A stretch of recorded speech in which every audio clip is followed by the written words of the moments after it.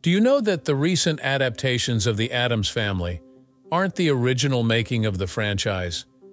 The story goes way back several decades, when Charles Addams's genius made it to the screens, from what were meant to be just funny cartoons in The New Yorker. In its early stages, the production faced some serious challenges, which resulted in some oversights that many might have missed while watching them. Some of these oversights were just so insane that many wonder how they were allowed to happen in the first place. Join us as we take you back in time to the making of this legendary story. The original Addams Family was a cartoon strip created by Charles Addams for The New Yorker back in 1938. Early drawings depicted a macabre, eccentric family who mixed gothic and humorous elements. When these cartoons first appeared, the characters, who would later be cultural icons, did not have names or specific backstories. They were little more than a gathering of bizarre characters with dark yet comedic dispositions, many times in a situation that was either quirky or surreally opposed to what their creepy mannerisms would suggest they did in those situations. It wasn't until the 1964 television adaptation of The Addams Family on ABC that named characters were developed. The producers, along with a little help from Charles Addams, hashed out for each member of the family a real character storyline, and thus was born the kooky family lineup including Gomez Addams, the gentle and passionate patriarch, Morticia Addams, the elegant and darkly alluring matriarch, Wednesday Addams, their grim and stoic daughter, Pugsley Addams, the mischievous son, Uncle Fester, the eccentric bald uncle, the family butler towering over them all, Lurch, and Thing, the disembodied hand. This show was a tremendous success, merging macabre aesthetics with humor and satire, and sealed the status of the family in American pop culture. After the first series, which ended in 1966, various adaptations brought the Addams Family back. In 1973, a new animated series rejuvenated the characters, while in 1977 the original cast was reunited for the TV show Halloween with the new Addams Family. However, the serious revival of the Addams Family was in the 1990s, with two feature films, The Addams Family in 1991 and Addams Family Values in 1993.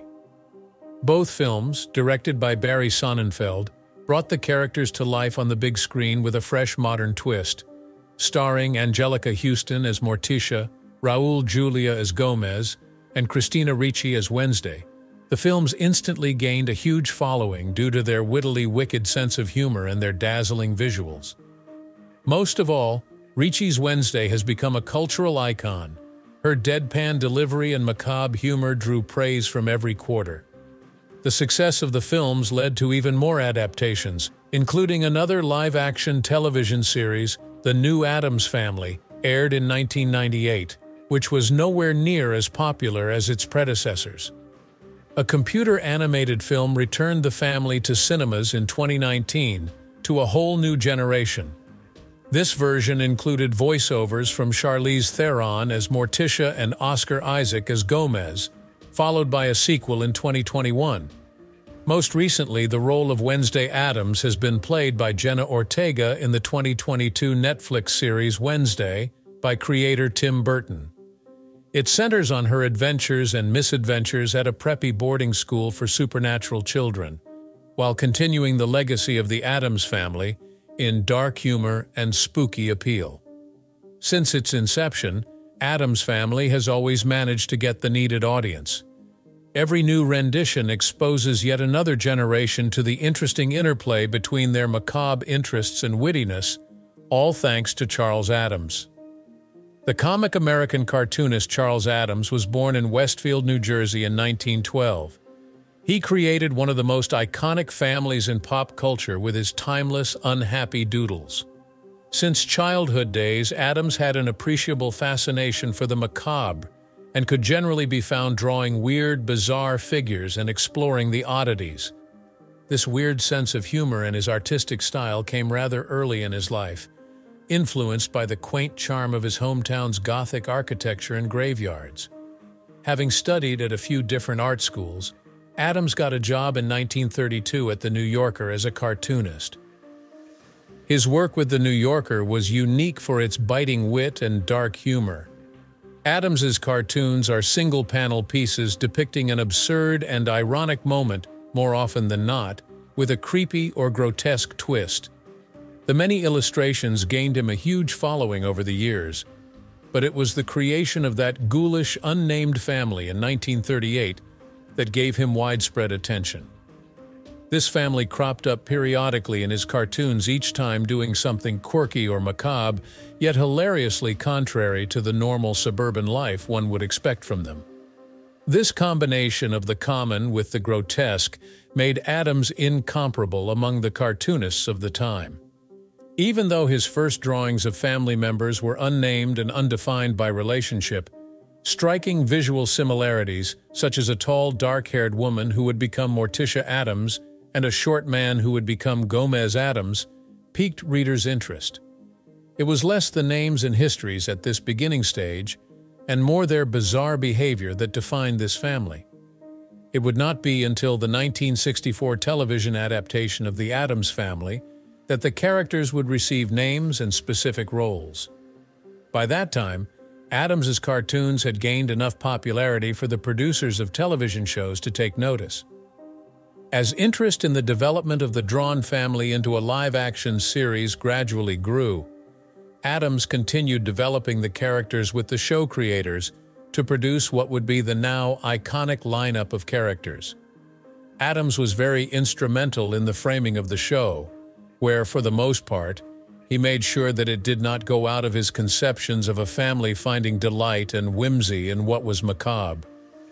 While the success of the show made his work familiar to an even wider audience, it did make his characters household names. Over the years, Addams continued to invent new characters and further flesh out the family, adding their appeal.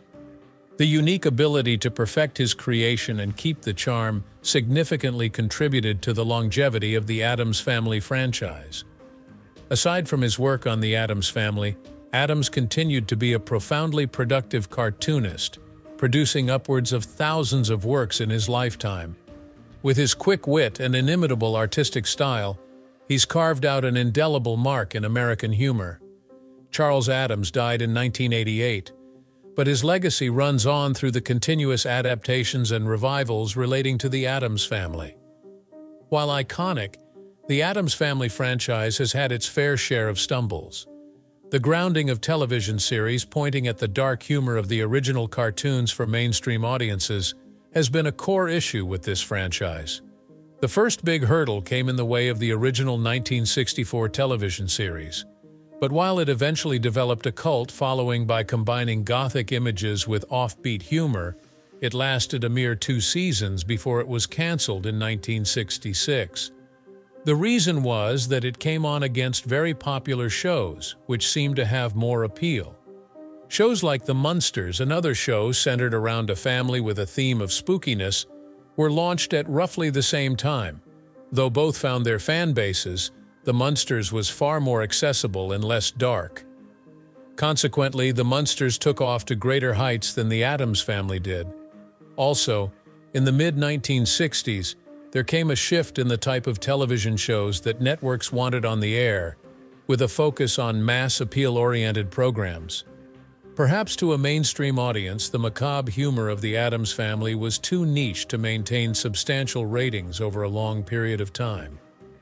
Another issue the show faced was budgetary constraints. The set design for the program was unusual, to say the least, but highly ornate to represent the macabre, lavish nature of the Addams household. It became very expensive to continue such a high level of production, especially considering the ratings decline. In fact, picking up the franchise in later decades was not without its hiccups.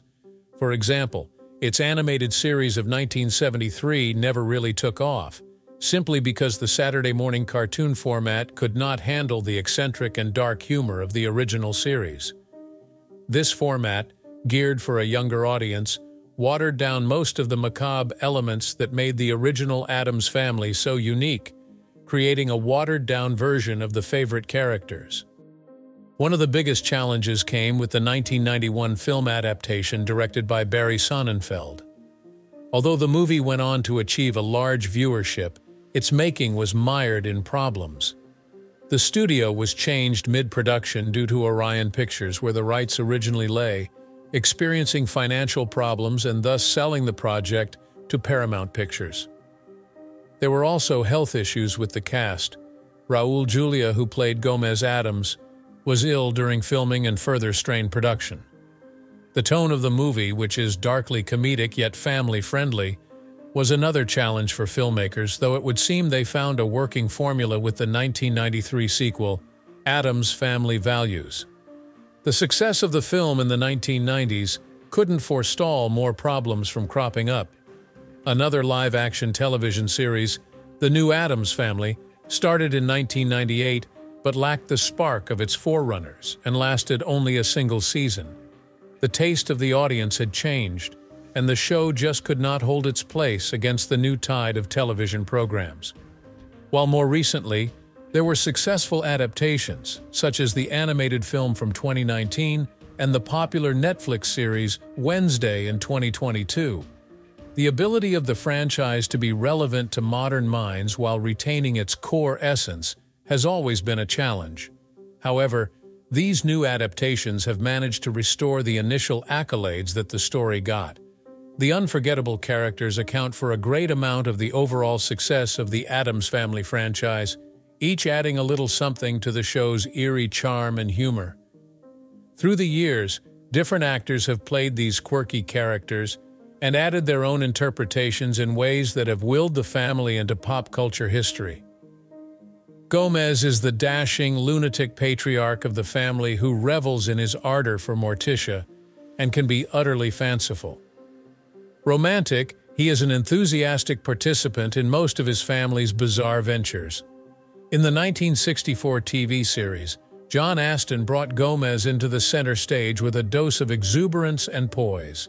Astin gave some good energy to the character Gomez and transformed him probably into the show's most unforgettable character. Astin had a very busy career both on television and in film, but his role as Gomez is the most iconic. The role was later given to Raul Julia for the film versions of the 1990s. He brought a charismatic and deeply passionate side to Gomez. Julia's chemistry with Anjelica Huston's Morticia furthered the success of the film, as Julia received across-the-board critical acclaim for his performance. Morticia, the beautiful yet macabre, elegant matriarch, is defined by her cool demeanor, gothic beauty, and undying devotion to her family. She is the still water at the eye of the Addams hurricane. In the original TV series, it was Carolyn Jones who played Morticia, perfectly catching the poise and passive aggressiveness in this character. The diversity of Jones's acting career notwithstanding, Morticia became her defining role mainly because of the way she balanced the character's dark allure with an element of warmth. Already a well-established actress when the film was made, Huston would bring an air of mystery into Morticia by balancing her beauty with inner strength. She would become one of the high points of the film. And what about the character Wednesday? She is the family's death-obsessed, morbid daughter who usually can be very deadpan and maintains a dark sense of humor in most situations. Wednesday in the 1964 series was played by Lisa Loring. However, it wasn't until Christina Ricci took up the role on the 1991 and 1993 films that we really have the stoic, death-obsessed character. Sharp-witted, iconic, and quick, Wednesday made Ricci one of the most memorable characters in the franchise. In fact, Ricci's performance is still hailed as one of the best performances in the film. Pugsley, the brother to the mischievous and partly naive, older to Wednesday, was played by Ken Weatherwax in the original series, showing a happy and lucky boy, whose only big role in the series was serving as some sort of foil to his more morbid sister. The 1990s films had Jimmy Workman play him, introducing more and more naughtiness into Pugsley without removing his innocent charm. These are some of the key characters, but every other role has also been played by some of the best skilled talents in the industry at the time. Looking beyond the huge success of the franchise, there were instances where major oversights were made, some of which have been identified by viewers. Like most television series of the era, the Addams family had quite a number of these oversights. As charmed as audiences were with the series, there are still many continuity errors, filming gaffes, and several other blunders that managed to get by and onto the screen. Though these things weren't planned, they have now added to the nostalgic charm of a series. There are details that occur between scenes that do not match and create, therefore, inconsistencies. For instance, in the episode Morticia's Favorite, Gomez is alternating in immediately consecutive shots where his cigar goes from being lit to unlit, which disrupts the scene flow. In another episode where Morticia just sat, her hands moved from being at rest in her lap to being raised in between shots, though she hadn't moved. These minor discrepancies most likely came from the rapid production schedule of television at the time, during the 1960s. Another very common occurrence was camera crew visibility and equipment being within shots when it should not have been seen. In a few episodes where the frame would closely border around the interior shots of the Addams mansion, there are some instances where a boom microphone or camera crew shadows can be shown in the background. For example, in one episode, Fester's Punctured Romance, a boom mic definitely strays into the shot while Uncle Fester is talking. Of course, many of these technical errors made it past the editing team, probably due to the tight schedules. Also, the program had its share of prop-related mistakes, especially due to the number of offbeat and eccentric items that populated the Addams home. For instance, we saw when an ineffective mechanism caused a sword that Gomez is playing to fail to spring open as it ought, leaving the actor John Astin badly fumbling his way through the scene. A model train set used by Gomez in one of his stunts in the episode Morticia's Romance unexpectedly derailed, adding a comical moment that was unplanned. Prop malfunctions normally remained in the final version of the show since reshoots were always too expensive or simply impracticable.